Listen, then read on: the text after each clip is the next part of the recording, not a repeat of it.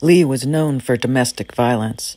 Only two brave women survived him, his wife and one stalking victim named Diane Alexander, who he relentlessly beat, kicked, and strangled with a telephone cord, even tried to rape her. He whispered to her, "I've been watching you." He enjoyed terrorizing his victims, having that power. Lee was in the process of murdering her when, by the grace of God, her son came home. This is the reality of who Derrick Todd Lee is. Her story is included. Stay with me. You'll hear how he killed each of his victims. You'll learn his pattern of behavior, why, most likely, he chose to kill these women, how he tricked them. Together, we can learn crime to fight crime. Let's get into it.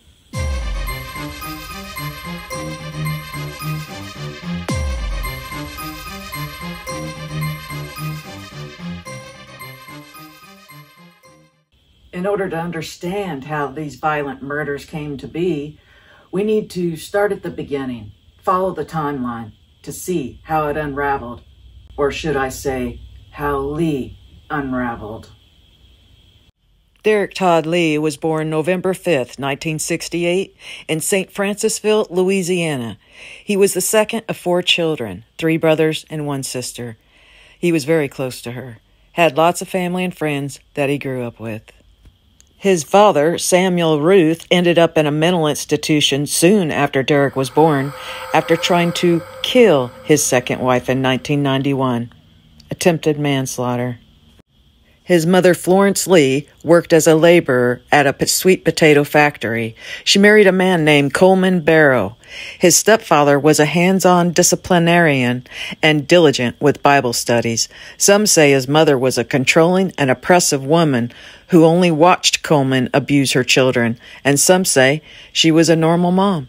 Who's to know what truly goes on behind closed doors? But Derrick himself said during trial of the physical abuse he suffered at the hands of his stepfather when he attempted to intervene to prevent his stepsister from being molested. What I do know is Lee considered himself a ladies' man. In his mind, all his victims had wanted him, and he said they were too ashamed to tell anyone of their affair. He was their secret. He made sure he took to their graves. Lee did come across like 2 separate personalities, as even functional narcissists are known to do. One, a Bible-preaching man that provided for his family, and the other, a vicious killer that hung out at bars hitting on women. It's like neither knew about the other, or more like an inherent denial, just gaslighting everyone. Was this hereditary from his father? Regardless, he was a deadly parasite on society. The American Journal of Psychiatry said non-nurturing parent-child relationships may lead to acting out of intense hostility and homicidal behavior. Lower intelligence and mental retardation have also been reported to play a role in homicide. So here we have Lee, who was put in special education classes due to his IQ being 60, 75, and he was bullied by classmates who called him retarded. He was also outshined by his young sister academically, ended up a high school dropout who got his GED. He may have academically failed, but his street sense did not. He started out birdwatching as a child, and by the time he turned 11, he had been caught peeping into the windows of girls in his neighborhood, which he continued to do as an adult. Animals didn't escape Lee's sick torture. He enjoyed hanging cats, setting them on fire, and watching them scream and burn, something he enjoyed, as all serial killers have a history of doing. November 8th, 1981, 3 days after he turned 13, he was arrested for burglarizing and vandalizing a candy store, pled guilty to burglary, and ordered restitution. Just got probation. By 1984, when he was 16, his violent temper went on record. He was charged with attempted second-degree murder of Roy Rayford using a knife. No disposition in that case. By February of 1985, when he was 17, reports have been made by 2 girls to police he was peeping in their homes for weeks. Nothing became of it. Lee was never required to spend any time in juvenile detention for any of his offenses. October 1985, Melissa Montz was a LSU doctoral graduate who had disappeared while jogging in between 6 a.m. and 7 a.m., which was a pattern she kept. Would it have been easy for Lee to stalk her? Her body was found decomposed on a golf course in 1995. She had been tied to a log with her legs spread and raped. They think she had been strangled to death. No arrests were ever made. Was this Lee's first murder? August 17, 1988, Lee married a local mail courier, Jacqueline Denise Sims, in Solitude, Louisiana. Lee got a job as a pipe fitter and later completed training to operate a diesel dump truck and lay concrete. He and his wife lived in Baton Rouge, had 2 children, and settled into a brick ranch house just south of town. It was said they took family trips often, weekend outings, a regular family man. On the other side, he cruised the local bars, dressed in fine attire, and spent time drinking and having extramarital affairs with women. Those who knew him described him as well-dressed and an incessant flirter who was gregarious and friendly. He wore cowboy boots and drove flashy pickup trucks. He's regularly described by those who met him as charming. Oh, trust me, he was an expert at being charming. In this timeline, I'm going to include dates and descriptions of Lee's life events that happened because, as they know, life events can have an effect on intervals between murders and may even act as a catalyst to kill again. Todd had his type of woman he wanted, the ones he knew he could never have. He felt he had every right to them. Who do they think they were? The thought enraged him. Pretty, high society, smooth, pale skin, and high cheekbones, Lee went on his prowl. August 22nd, 1992, Lee's insurance on his 1979 Buick was canceled. The next couple of days, August 23rd, 24th, 1992, 41-year-old Connie Warner was reported missing. She was an accountant, divorced, and lived for her 17-year-old teenage daughter. Clearly, an altercation had happened in her bedroom. A pair of white and pink panties stained with blood. The floors in several of her rooms had blood splatters. Her keys were missing, and her washer and dryer appeared to have been moved, possibly indicating that she had attempted to vainly hold on to them while Lee literally dragged her away. Another key piece of evidence was her car. A chunk of Connie's brown hair was on the hood. He liked to rip chunks of hair from his victims by the root. The incident was apparently so horrifying for her, she had vomited in the car from the whole altercation, which told them she was still alive when she was placed in her car. The whole drive, she knew she was going to die. Then he drove her car back to her home. A witness said he saw a man carrying a bundle to her car that night and a bundle to a red Buick Electric. Andre Burgos was the former boyfriend of Connie's teenage daughter, and he was considered a suspect because Connie didn't approve of him. They were at odds, so police never took him serious after he said he saw a man who looked like Lee watching the family's house prior to Connie's death. Luckily, her daughter had stayed with her boyfriend. That little girl's life forever changed at only 17 years old. A few days later, Hurricane Andrew happened, August 26th, hindering their search. September 2nd, 1992, 9 days later, a truck driver discovered Warner's body laying in a ditch near the state capitol building. She was badly decomposed and nude. The object they feel she was beaten with was a hammer. She had been beaten so bad, she had a skull fracture. November 1992, Lee was arrested for illegal entry and burglary of Zachary, Louisiana resident Rob Bing's house. Bike riding was how Lee liked to get around sometimes. Biking through the Fenwood Hills neighborhood of Zachary, he found a house that looked empty. Parking in the front yard of Rob's house, barged into the house without knocking. Behind him, the kitchen door was left wide open. Lee had no sense of respect for others. Bing returned home from the grocery store and was surprised when Lee came out of his bedroom with a friendly handshake. Said he was looking for a party. However, it was Lee who was surprised when Bing picked up the phone and called police. Lee fled into a place he would come to know quite well, the Azalea Rest Cemetery. He tried hiding behind some gravestones where his massive form was not easily concealed. It was of no surprise when the police found him a short time later, captured him, and he was taken into custody. He made bail in only 2 days. January 1993, Lee and his accomplice, Thomas Whitaker, Jr., were arrested for breaking into the home of 73-year-old Melvin Foster, whom they beat with a stick and robbed. Once again, bailed out. April 4th, 1993. Michelle Chapman was 15 at the time, and her date, Ricky Johnson, were parked in the cemetery just behind Connie Warner's neighborhood, next to the Azalea Rest Cemetery, in his 1992 Burgundy Toyota Corolla. Little did they know Lee was watching them. Regardless it was raining, he just opened the passenger sidecar door, pushed his way in, and started hacking at them with a long, sharp bush blade. This 6'1", 220-pound, well-dressed man in a red button-up shirt. Ricky jumped in front of Michelle to protect her.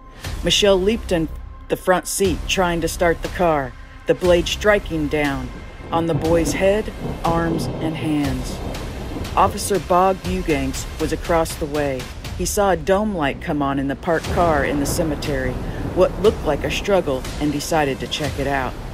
Lee ripped away from Ricky in the back seat and came at Michelle, who was trying to start the car. She said she looked at her attacker right in the eye. The one thing I remember were his eyes, because they were big and bloodshot and full of rage. Her right foot was almost completely amputated by Lee as he lunged to get her, slashing the blade. Officer Eubanks' lights lit up the Toyota and saw the bloodied faces inside. Lee struggled to get the keys from Michelle, got them from her, then ran off. On the ground nearby, the cop found a bloody sword cane, sharp enough to cut through flesh like butter. Oh, Lee made sure of that. It would be 6 years before either of them could identify Lee. Luck was once again on Lee's side. July 1993, Lee is sentenced to 1 year in prison for the burglary of Rob Bing's house. September 1995, Lee was arrested for voyeurism and resisting arrest after fleeing police. During the same month, Lee was arrested again for stealing from a Salvation Army thrift store. He was just going to pack up what he wanted and walk out. As I said, Lee had zero respect for others.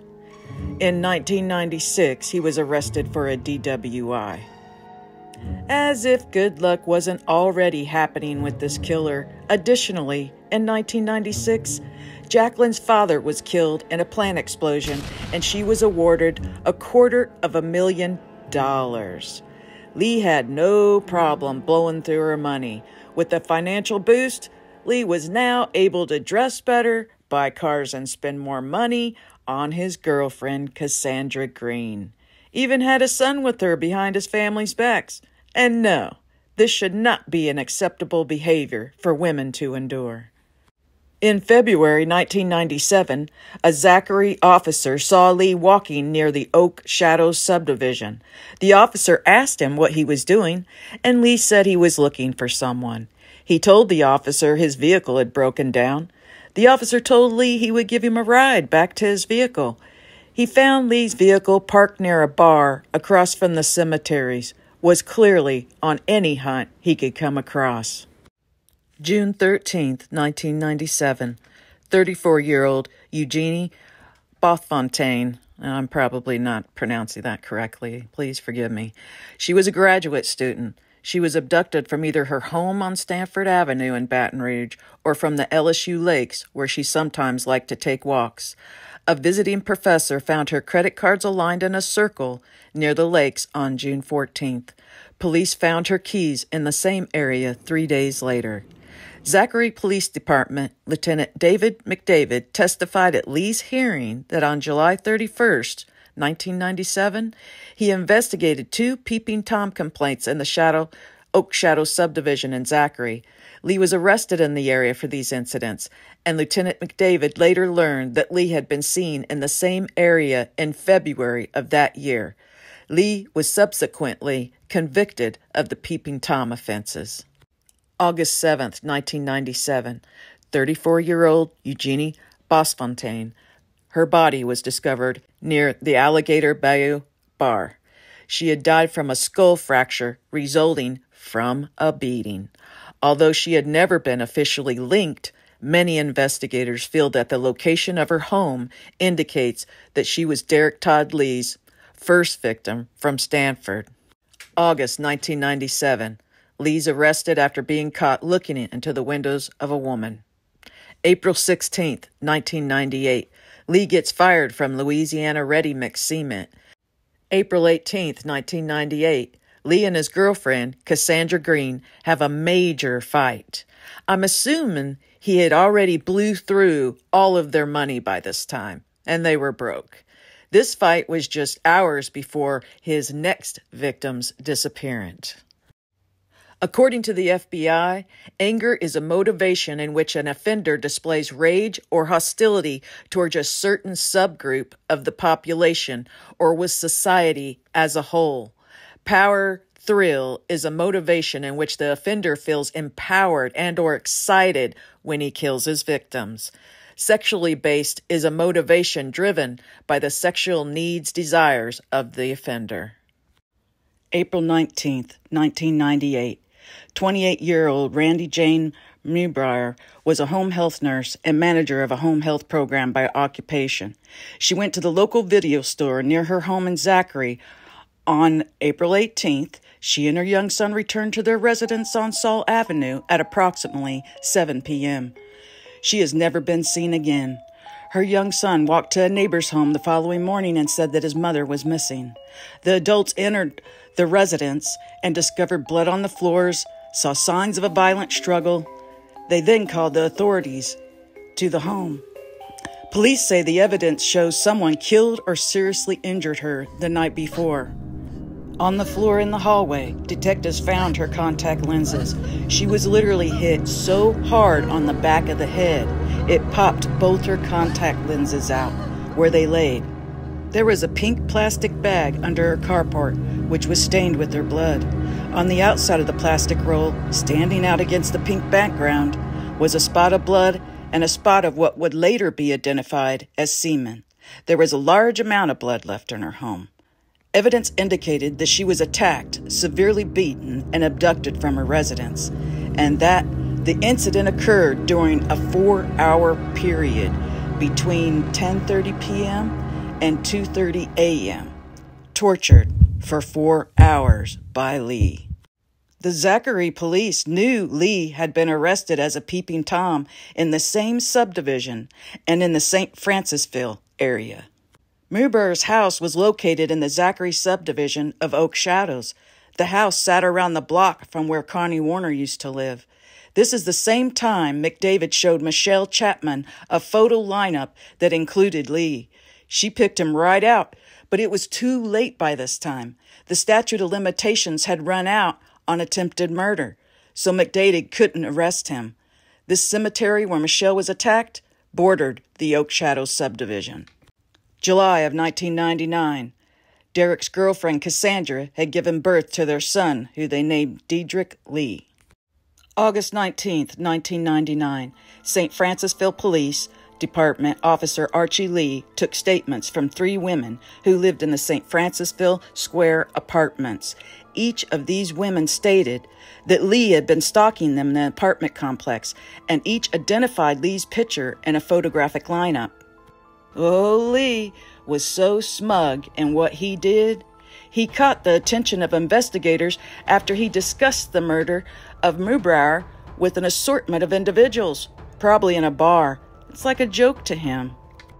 When his DOC records were pulled, it was discovered Lee's criminal history included arrests for stalking, burglary, attempted murder, peeping Tom behavior, an assortment of other crimes. August 19th, 1999, Colette Walker Dwyer. Lee had entered her apartment on 2 occasions without her consent. He bumped into her at her apartment complex, naming a couple of people who lived there, but those very people said they did not know him. Other times, she saw him in the bushes looking at her. It was said that he was even a customer at her job, constantly trying to know her. Came across very charming and non-threatening. He finally got bold one day, forced his way into her apartment, saying he wanted to take care of her, take her on a trip to Lafayette, which she respectfully declined. On another occasion, he forced his way in, flipping off the light. She flipped it back on, and he told her that he could rape her if he wanted to. He only left when she walked out of her apartment, and he followed her. Her gut told her he was the Baton Rouge killer. She reported him to police, but he did not match the race for them to consider him. According to courthouse records, Colette Walker Dwyer pressed charges in August 1999, and St. Francisville police arrested Lee on charges of stalking and peeping. Once again, luck was on Lee's side. He was sentenced to probation in December 1999. Shockingly, they never took his DNA as the law states. Not to mention the labs were severely understaffed and backlogged back then, so even if they did submit Lee's DNA, no telling how long it would have taken to get it back.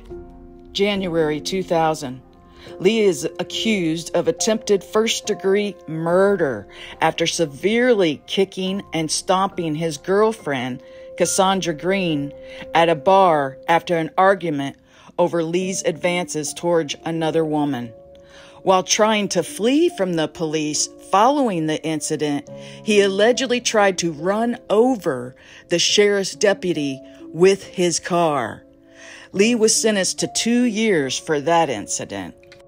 Well, Cassandra pressed charges for Lee's violence on her, and his probation was revoked. He spent the following year in prison until his release in February 2001. He was placed on house arrest and was required to wear monitoring equipment. In May 2001, he was found guilty of violating the terms of his parole by removing the equipment. And instead of having his probation revoked, who? Lee? Oh, heck no. He was given a legal slap on the hand and not returned to prison. Once again, the opportunity to remove Derrick Todd Lee from society was lost, a decision that likely haunts those who made it. Oh, it gets more horrifying for Colette Walker Dwyer. She was not notified of his sentence or his release until he showed up at her apartment again and continued stalking her. So you can imagine how petrified she was. It's important to understand his motivation behind these stalking behaviors, and the risk that they present is profoundly important to protect the public. According to the National Coalition Against Domestic Violence, they said that although stalking is a crime in all 50 states, less than 1/3 of the states classify stalking as a felony if it's a first offense. This leaves stalking victims without protections afforded to victims of other violent crimes, as a domino effect. This wasn't the only problem at the time. Considering the fact most serial killers are said to be white, this is exactly how they overlooked Lee.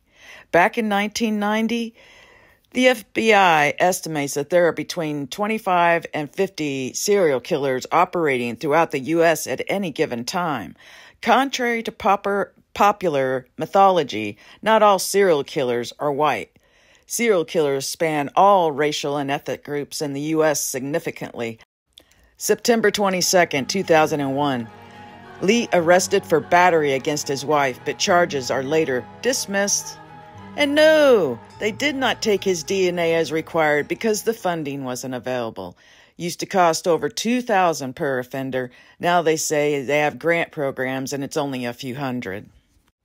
September 24th, 2001. 41-year-old Gina Wilson Green was a registered nurse, spunky and outgoing.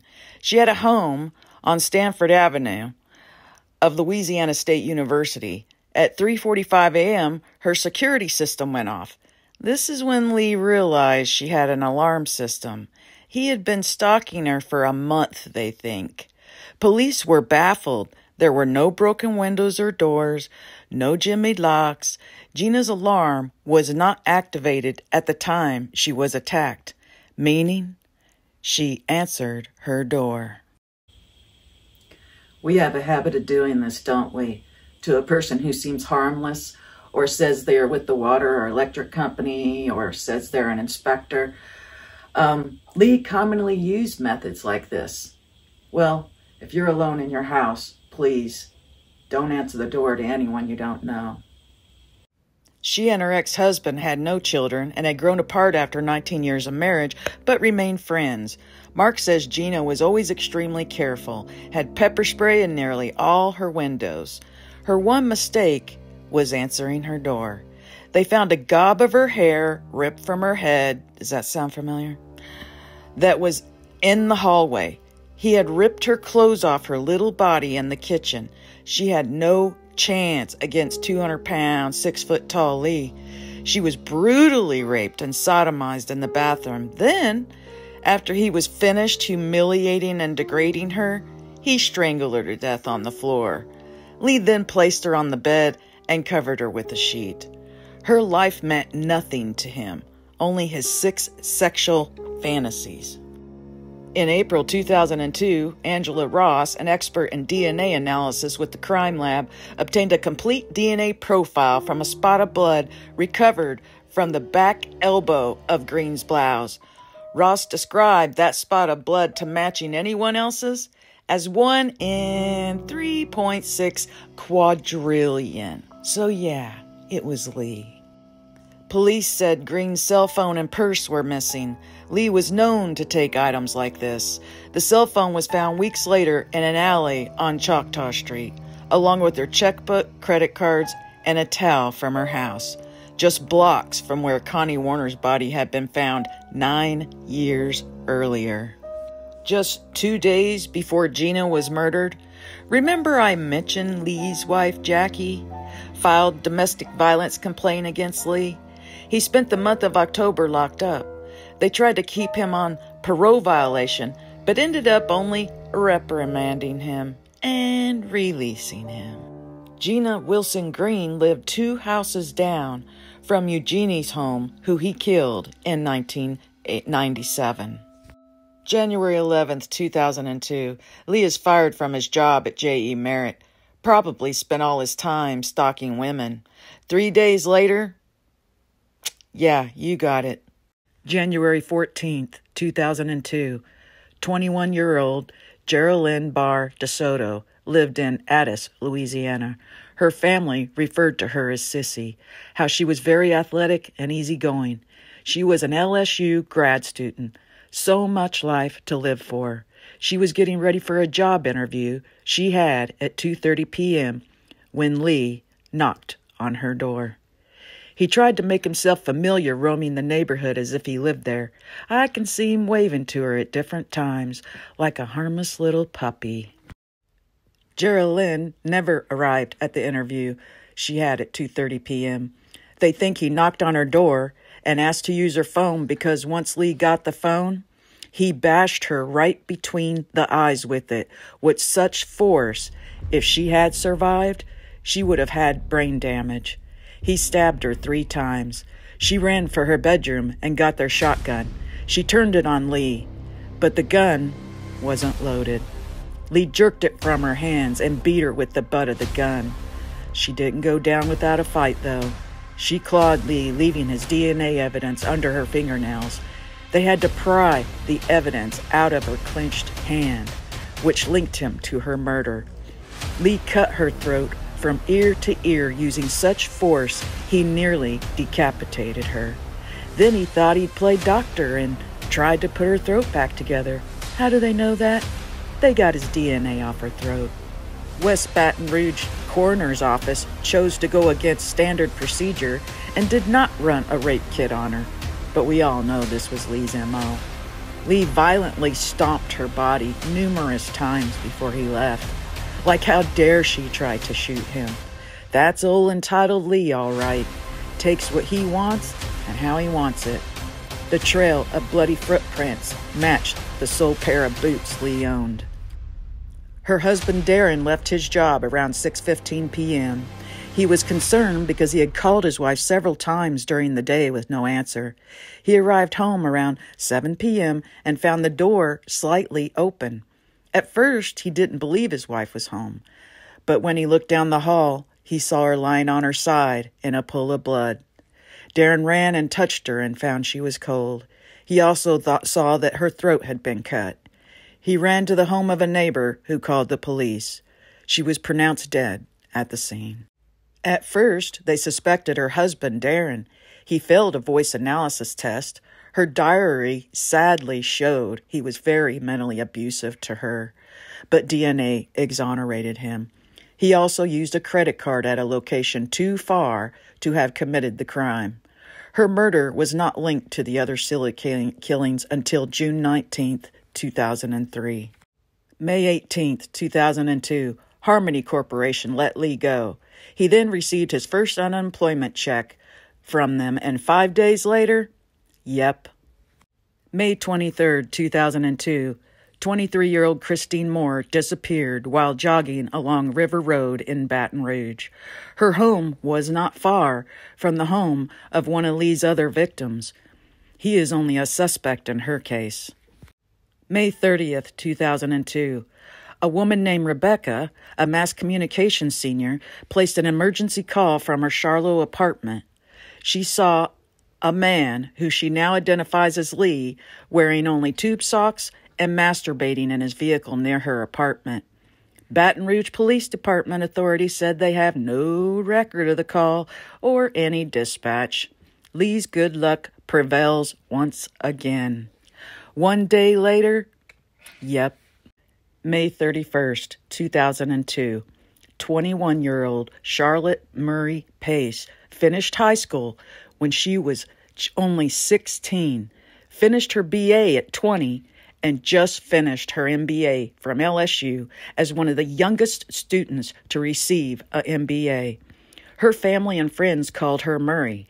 After graduating from LSU, she continued her graduate work with the LSU Alumni Association until her job in Atlanta at the firm of Deloitte and Douche would have begun later that summer. Extremely difficult to get a job there, I might add.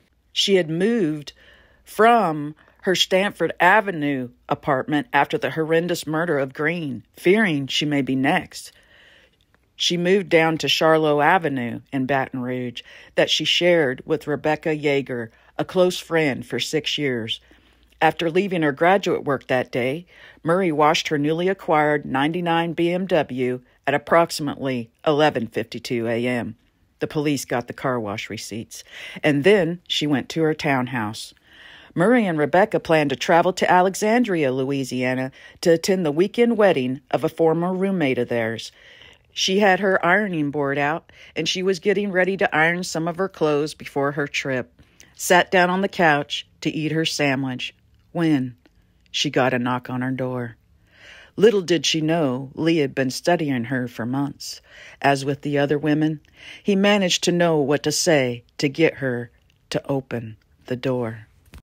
Rebecca was expected at 1 p.m., but was running late and showed up at 2 p.m.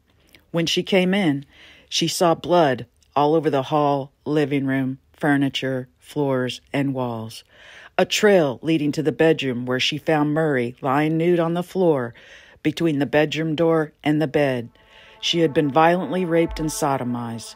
There were a number of defensive wounds on her arms, forearms, hands, and wrists inflicted as she attempted to ward off 220-pound Lee. She ran to check on Murray, but saw her throat was completely cut open. She saw holes in her chest. She then ran to get a phone to call police, but it was missing, so she used her cell phone. Murray had not only been violently raped and sodomized, but then she was stabbed more than 81 times with a screwdriver and a knife. Lee always wanted his victims alive to experience the brutal violation he did to them. And after he's finished, time to finish them off, just like all the rest. She received blunt force head injuries, crushing her skull, and blunt trauma to the eyeballs. Such injuries would have been consistent with blows inflicted with the iron. Dr. Kramer's autopsy report opted that the cause of her death was exsanguination, meaning she bled to death. Julia Nair was the forensic analyst with the Louisiana State Police Crime Lab. She obtained her most complete DNA profile from the sample taken from the victim's left buttock. Naylor calculated the probability of a random match to the genetic profile of Murray's assailant was 1 in 3.6 quadrillion persons. It was definitely Lee.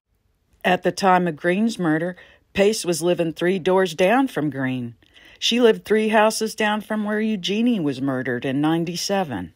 June 16, 2002, 23-year-old Christine Moore's body was found in a ravine that ran alongside the Ebenezer Baptist Church just a few miles further down River Road. Dogs were actually scavenging her remains. She died from a skull fracture resulting from blunt force trauma. She was nude, severely bludgeoned. She was brutally raped. Christine was working on her master's degree at LSU. July 8, 2002, Angela Ross and Julia Nair, the 2 DNA analysts with the crime lab who had independently obtained DNA profiles in the Green and Pace murders, compared the DNA results in their respective cases. Immediately, it became apparent to them that the results from the DNA samples they independently examined in their respective cases indicated that a single perpetrator committed those homicides. July 9th, 2002, the task force announces to the public the same person killed Gina Wilson Green and Charlotte Murray Pace. No doubt in my mind, Lee was watching this unfold on TV, as serial killers are known to do. This same day? Yep. July 9th, 2002. Diane Alexander. She was a nurse. She was attacked at her home west of Baton Rouge in rural St. Martin Parish. That morning, Diane was getting ready for work when a man who identified himself as Anthony knocked on her front door, asking for directions to the Montgomerys. When she said she didn't know the Montgomerys, Lee asked to use her telephone. He then asked her if her husband might know where the Montgomerys are. When she said her husband wasn't home, yeah, I know. Don't ever tell a stranger at your door your husband isn't home. Well, Lee made her feel comfortable and as if he was harmless, which he was an expert at. But the moment she said her husband wasn't home, his demeanor quickly changed. He forced his way into her home and overpowered her. Lee caught her by the throat, told her not to try anything because he was armed with a knife and that he would poke her in the eye. He then attempted to rape her, but he couldn't maintain an erection. In anger, he bludgeoned her and attempted to strangle her with the telephone cord he cut from the home computer that was close at hand.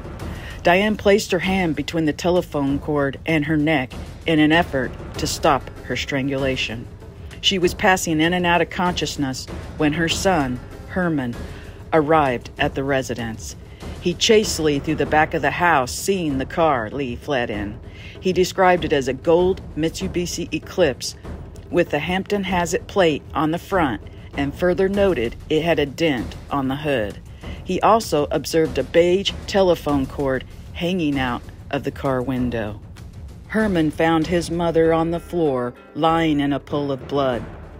Alexander had a skull fracture, and she was rushed via helicopter to the Lafayette Hospital, where she remained in a coma for 5 days. Diane Alexander is the only known survivor of Derrick Todd Lee. Then 3 days later, you guessed it, Lee strikes again. July 12th, 2002, 44-year-old Pamela Cecilia Piglia Kinnamore. She was the owner of Comforts and Joy's Antique Shop in Denham Springs. She disappeared from her Briar Estates place in Baton Rouge. She was reported missing by her husband on Friday after he returned home from work late to find her vehicle parked in the drive, a tub full of bath water drawn, and no sign of Pam. There were clear signs of a struggle, blood scattered throughout their home. No sign of a forced entry. However, her keys were found still in the door with their purse and wallet on the table, which Pam was known to do, feeling she lived in a safe neighborhood. Authorities immediately launched a full-scale search for Pam, which included a ground and helicopter search near the couple's Briarwood Estates home. A potential eyewitness that was a truck driver claimed he saw a white pickup truck with a white man driving with a naked woman slumped over in the passenger seat. Unfortunately, there were 35,000 white pickup trucks registered in the Baton Rouge area. As the search entered day 4, authorities were doubtful that Pam would be found alive. July 15th, 2002, Diane Alexander gave a detailed description of her attacker to Detective Arthur Boyd of the St. Martin Parish Sheriff's Office. Through her description, a composite sketch of the attacker was made. The evidence from this crime scene in the sketch, which bore a striking resemblance to Lee, would later become vital in resolving who the perpetrator was in the unsolved homicides of the women in Baton Rouge and Lafayette areas. Despite the existence of this sketch, at this time, the investigation leads were focused on an unknown white male driving a white pickup truck. July 16th, 2002, DOTD workers would later find Pamela Kinnamore's naked body under the Whiskey Bay Bridge of Interstate 10. Her throat was slit. She had been viciously raped and sodomized, as you know by now how Lee operates. They did a fracture match comparison of the telephone cord, and it was, indeed, the same telephone cord from which Diane Alexander's house, which they found a few hundred feet away from Kinnamore's body. An autopsy revealed that Kinnamore had been strangled and 3 significant cut wounds, 5 to 4 inches long, were evident in her neck. These neck wounds cut through the skin, windpipe, below the larynx, and the opening of the airway, and opened up both of her jugular veins. Who knows how long we stay conscious after such an atrocity, even if it's only seconds. For those seconds she suffered an unfathomable reality inflicted by Derrick Todd Lee. July 29th, 2002, authorities announce a breakthrough DNA test by the Louisiana State Police Crime Lab linked Kinnamore's killing to the slayings of Green and Pace. July 31st, 2002, Baton Rouge Police Department hosted a meeting with local law enforcement investigators. The purpose of the meeting was to find out how many cases were connected to the Baton Rouge serial killer. November 19th, 2002, Lee and his wife Jackie filed for bankruptcy. 72 hours later, you got it. November 21st, 2002, 23-year-old Trenisha Danae Cullum of Lafayette. She liked to be called Danae. She had served in the United States Army and had plans to join the Marines that year. Danae had just finished visiting her mother's grave at Grand Coteau, St. Landry's Parish, Louisiana. She had only died 7 months earlier, probably there for her mom's birthday also, which had been on the 13th. As she sat alone in her car for a moment to reflect on the visit is when Lee pounced on her. They think he followed her there. They stated Lee raped, sodomized, and then beat her to death, even bashed her head into a tree in a nearby field, and then drug her body to another field 30 miles from where her car was located. Authorities say she died of blunt trauma to the head. Investigators also said her car, purse, and keys were found in the Grand Coteau near the cemetery. Once again, a witness reported a white male in a white pickup truck near the cemetery, just like in Pam Kilmore's case. For all we know, it was Lee making those calls. November 24th, 2002, a rabbit hunter found Tranisha, her body, in a muddy field in Scott, Louisiana, along with a muddy footprint near her body they later matched to Lee's shoes, Adidas high top, size 9.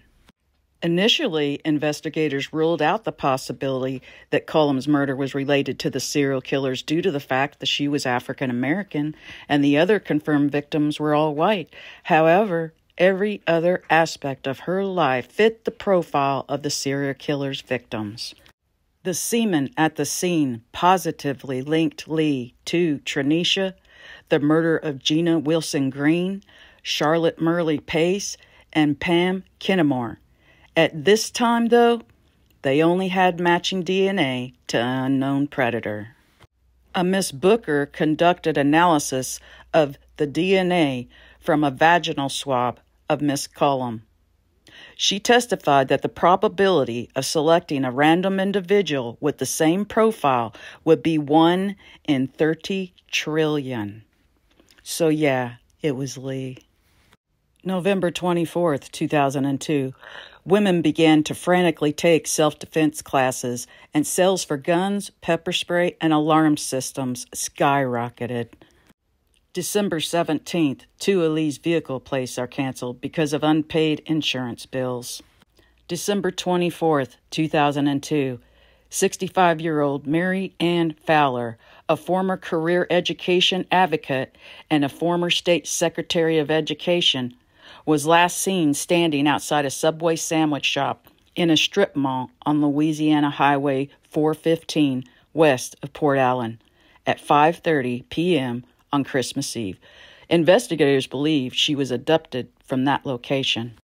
Mari's belongings were found scattered on the pavement shortly after she disappeared, along with some of her acrylic fingernails, which were possibly torn off in her struggle with her abductor.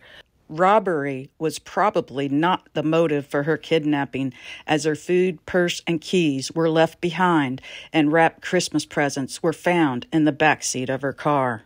For years, investigators had Lee as their prime suspect in Fowler's disappearance, but they never felt they had enough evidence to bring a case to prosecution. For one, the fact that Grosse Tete and St. Gabriel's cell towers hid on Lee's cell phone in the general location of Fowler's disappearance the night she was abducted. For two, the pickup truck Lee once owned that seemed possibly to match the one visible in the surveillance video. For three, the fact that Lee sold a maroon Chevrolet pickup just days after the sheriff's investigators disclosed to the media that they were looking for that kind of pickup in the Fowler case. December 31st, 2002, police release a sketch of the killer during a news conference. February 17th, 2003, Lee's bankruptcy request is questioned and a hearing gets scheduled. On March 1st, Bell South hires a collection agency for Lee's unpaid $496 phone bill. March 3rd, 2003, Carrie Lynn Yoder was a doctoral student at LSU in Baton Rouge when she disappeared from her home near campus. They found she had been unloading groceries from her car. Her boyfriend of 3 years, Lee Stanton, reported her missing 2 days after she failed to call him. The last time Lee spoke with Carrie, she was headed to the Winn-Dixie. After not hearing from her or having his calls answered, Lee went to Carrie's apartment where he found the lights on, her car where it was supposed to be, and the back door open, all just as it would normally be for a young woman bringing in bags from the supermarket. March 13th, 2003, Carrie Lynn Yoder was found. Lee had bludgeoned and severely beat her. He hit her so hard her liver was lacerated and her ribs were all broken in pieces. He then raped her, finishing her off by strangling her to death. Her battered body was discovered near the Whiskey Bay Bridge, less than 10 yards from where Pam Kinnemore's body was found 8 months previous.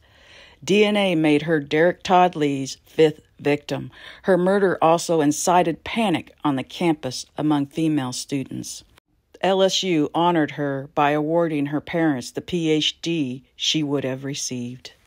Natasha Poe, the DNA analyst who examined the evidence obtained from Yoder's sexual assault kit, opined the probability of a random match to the genetic profile of Yoder's assailant was 1 in 3.6 quadrillion persons. So yeah, it was Lee. April 1st, 2003, Zachary cops began to receive complaints from a woman in Oak Shadows subdivision. Someone was stalking her on her early morning jogs.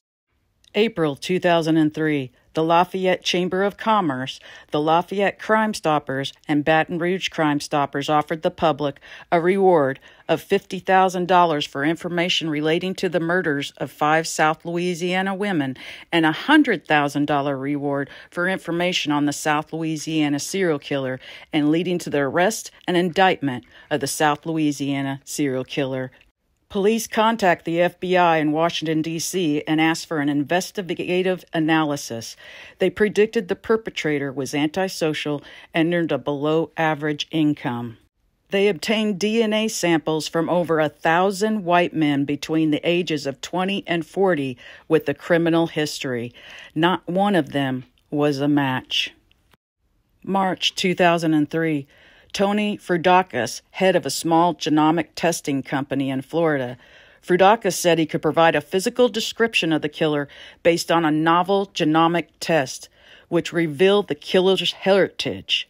The test revealed that the killer's heritage was approximately 85% African and the rest Native American. That's what changed the entire focus from a white suspect to one of mixed racial heritage, with a moderately dark skin tone. May 22, 2003 is when they obtained that composite sketch from Mrs. Alexander. The task force released to the public through television and print media the composite as a depiction of the South Louisiana serial killer, as well as Herman's description of the attacker's fleeing vehicle. On May 23, 2003, within hours, callers contacted officials stating, "I'm looking at Derrick Todd Lee. The car is in his mother's front yard." After the sketch was released and DNA linked Lee to the killings, the task force presented Miss Alexander with a photographic lineup, and on May 25, 2003, she identified Lee as her attacker.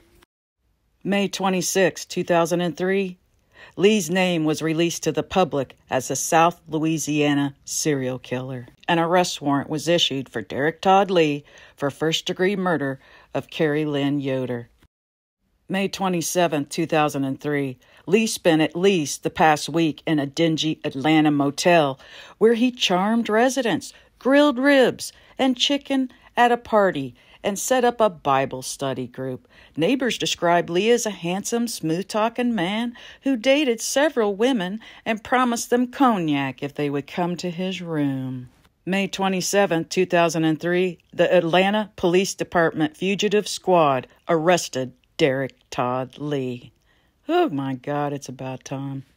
August 10, 2004, a West Baton Rouge parish jury began deliberating Lee's fate at 3:35 p.m. 1 hour and 40 minutes later, the jury came back with an 11-1 guilty verdict, convicted Lee of second-degree murder of Geraldine DeSoto. October 13, 2004, another jury found Lee guilty of killing Charlotte Murray Pace. Lee was sentenced to death for his brutality. January 16, 2016, Lee was rushed to the hospital from his confinement due to an unknown medical issue. January 21, 2016, Lee died shortly before 9 a.m. while receiving medical care at a Baton Rouge hospital. He was 47 years old. Coroner stated it was heart disease. Lee wasn't connected to Mubauer until after his conviction. Thank you all so much for watching. I appreciate it very much. Please like and subscribe for more.